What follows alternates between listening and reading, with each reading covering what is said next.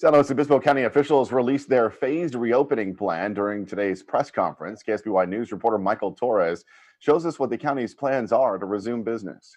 While there isn't a date for when the county will reopen, today officials released their plan to do so. It's a three-phase plan, and in phase one, most businesses will be allowed to reopen with social distancing guidelines. Currently, San Luis Obispo County is in pre-phase one.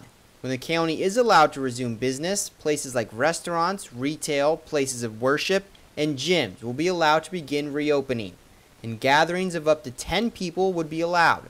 The county start guide is a draft and will be updated or modified if needed, such as if the number of COVID-19 cases increases significantly. But for now, officials say they're ready to open the county safely. We have bent the curve, we have built capacity, we have increased the tools necessary to test and trace for the disease, and we have the personal protective equipment necessary to manage the spread. If the county enters phase one and epidemiology, healthcare, and public health guidelines are met, the county can move toward phase two. As long as we continue to see very good results in our statistics, we are hoping that we can move that forward in phase two, which comes at a minimum, and I want to stress minimum, of 30 days after we enter phase one.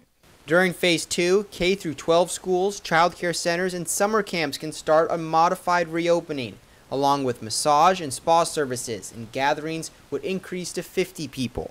If guidelines are met after a minimum of 30 days of phase two, the county can move into the final phase, phase three, which health officials call the new normal.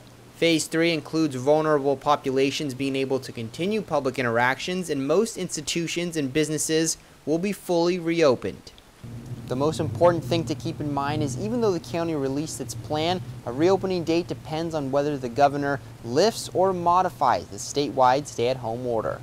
Reporting in San Luis Obispo, Michael Torres, KSBY News. The county's plan is a living document and will be updated if needed. You can find the start guide document online at readyslo.org.